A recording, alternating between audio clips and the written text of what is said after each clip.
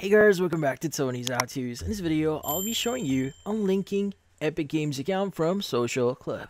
Before we start, hurry up and check out these purchase on this video. So let's get started.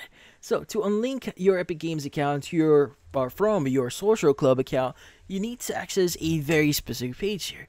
Now the thing with the settings here is you won't be able to change your settings via or your link here, how your accounts are linked together via your settings. You won't be able to do that via that way.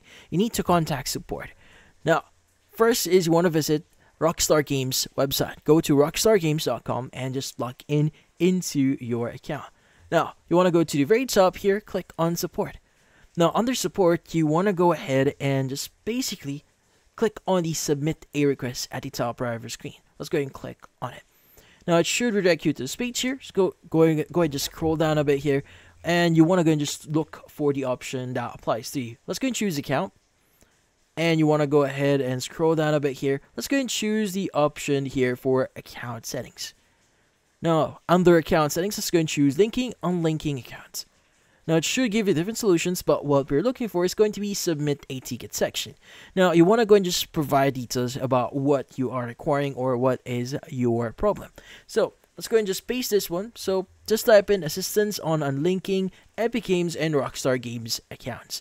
Now, you may want to upload a file in here. So what file are you going to upload? So I would recommend you to open up Epic Games here. So store.epicgames.com and just log in. Click on your profile at the top right here and go to account. Now, in your account, you can go and just take a screenshot of your profile here. So go and just take a screenshot. And you want to go ahead and go back into submit request and upload that in here. Now, once you provide all the details, just click on submit ticket, and this will send a request to their support team, and they will reach out to you via email or whatever account or email you have linked on your Rockstar Games. But that's about it. So if you found this video helpful, hit the like and subscribe button, and watch our next video.